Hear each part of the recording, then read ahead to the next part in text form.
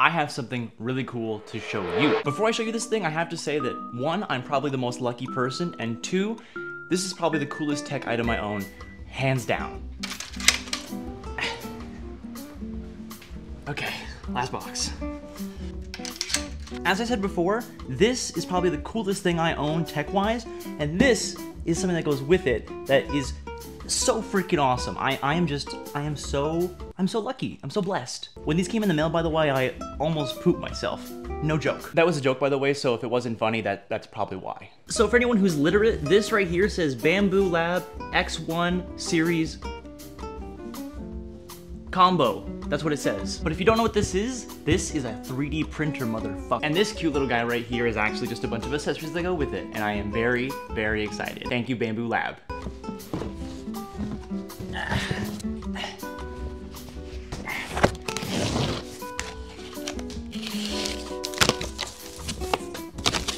Damn! This is f***ing ridiculous. I am actually so f***ing excited right now. Come on out, bitch. Come on out. Whoa. This is one heavy freaking thing. Support for PLA and PETG filament. Nice. PLA basic and some white PLA basic. Holy mother of goodness gracious. This, I believe, is a hot end, like the nozzle. This is a filament swatch. 1, 2, 3, 4, 5, 6, 7, 8 different types of filament. And a new hotbed just because people said online that they're recommended, so we got one. Also just wanted to say huge shout out to Bambu Lab for doing this. You did not need to, but you did, and I really, really appreciate it. You took a chance on a very, very small creator. I'm very excited to use this to do a bunch of different projects with it, and you guys are going to be able to see all of that. So make sure you're subscribed, okay? Okay, let's open this up.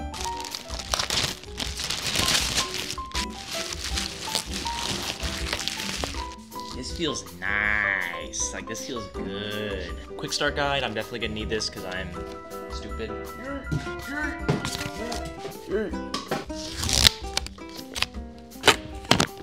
There's even more stuff in here. I should probably read the manual. First off is this. This is the accessory box. Oh, there's lots of stuff in here.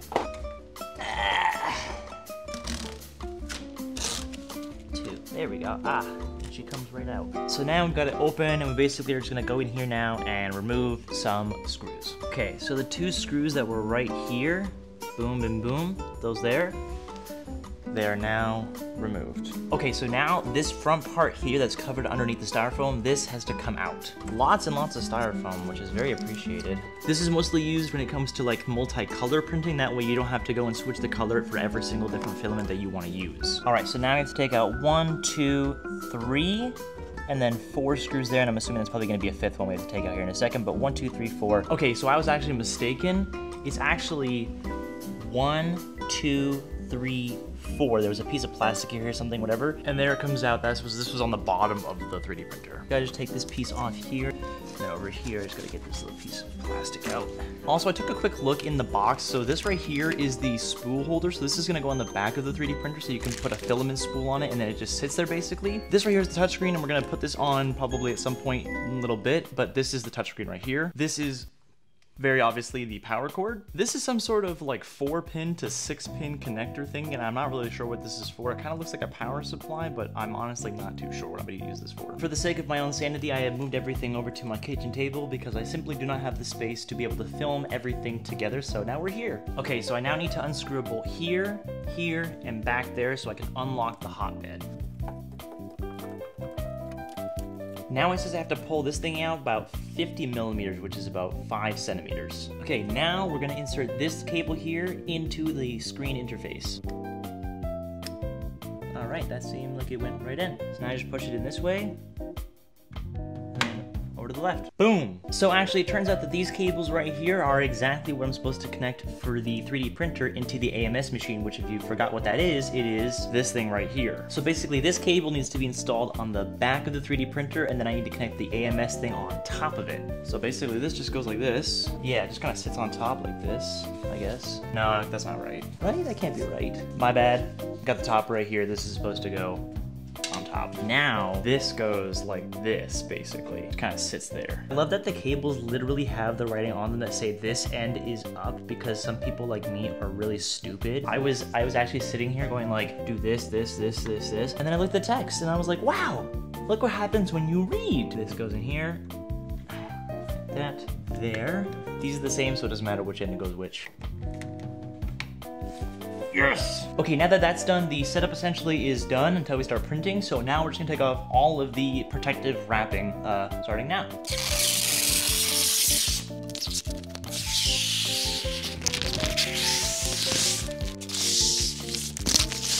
Also, make sure to get these out before you use it. These are just little baggies of desiccant, I think, and they're just sitting in the back here. I'm pretty sure just to keep everything super, super dry. All right, we have a knife, and we have the included PLA basics, so we're just gonna really quickly cut this open and load it in.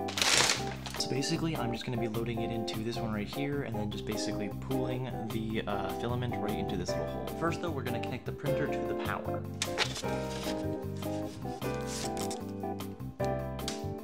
All right, this is the first boot screen.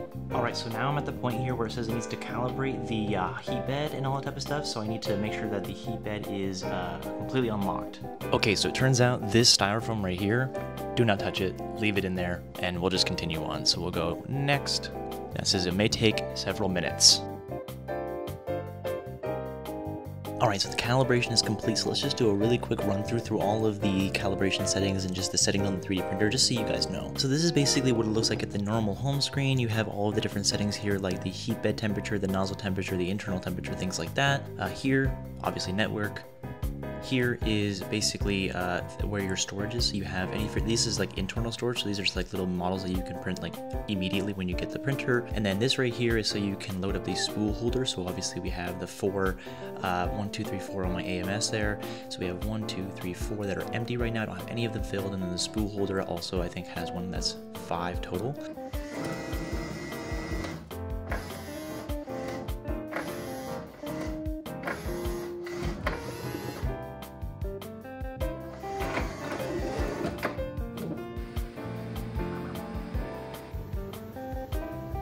Alright, so it is now the next morning and I have a little bit of a plan. So my fiance wants a holder for her engagement ring, but unfortunately she doesn't have anything that she really likes, but she wants something that's nice and like just dainty and simple, neutral, that sort of thing. So this right here is a Thingiverse bunny ring holder thingy, and basically it's just a little bunny, and that's all it is. And I'm gonna print it off right now for her so she can put her ring right on top. And printing this is literally gonna be so easy. So we're just gonna go up here to slice plate, then it will tell me how to make it. Says it's all good. Alrighty. But before we print, we're gonna load up a filament that I know that she's gonna like. There we go. Some beautiful iridescent pink and purple silk PLA. I mean, look how pretty that is. That is gonna be so freaking cool. So first, let's just open this up. Next, we just need to unravel the spool right here where the tape is basically adhering to. I'm just gonna cut a very sharp edge like off of this so that they get the tape right off. Now we're just gonna load it in, and then we're gonna put it into this little hole right here. So all you have to do is basically just push this little tab inwards so that it releases the trigger, and then push this down in so that it feeds it in, and then it will automatically start pulling it.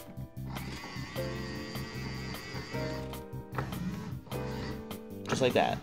And now the printer notices the PLA right here and the color code and everything, so we're good to go. Now over here in Bambu Studio, I'm gonna make sure that the filament being used is the one in my AMS, which is the PLA silk right here. And then it changes it to this like blue iridescent color. Now we go slice plate, slice okay, and we're good to go. And print. And now it gets to work. Bambu Lab also has an app for their printers that essentially doubles as a user interface for changing filaments, stopping or starting prints, and watching your prints live from wherever you want. On top of that, they have a whole site dedicated to 3D print models, also known as STL files, that you can send directly to your printer from your phone. If you're on your PC, you can use the Bambu Studio app to edit your models, change support types, and change the printer settings overall, and honestly, it's just an amazing app if you want anything to do with 3D modeling. You can also use other 3D modeling software too, like Cura and Mesh Mixer, to change and edit some of the 3D models you're working on, but the fact that all of this is with an in-house app like Bambu Studio is absolutely mind-boggling to me. And just so you guys know how it turned out, this is the 3D printed rabbit ring holder that I printed off for my fiance.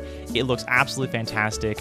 The colors are awesome, and most importantly, she loved it. I've also started making a bunch of other prints as well, like Black Panther masks and a Spider-Man mask, so if you want to see those videos, make sure to subscribe. Again, a humongous shout out to Bambu Lab for sending this out. You have a special place in my heart, and I appreciate you so much. And for anybody watching this video, I hope you have a great day, and I hope you subscribe to see the next videos. Peace out, guys.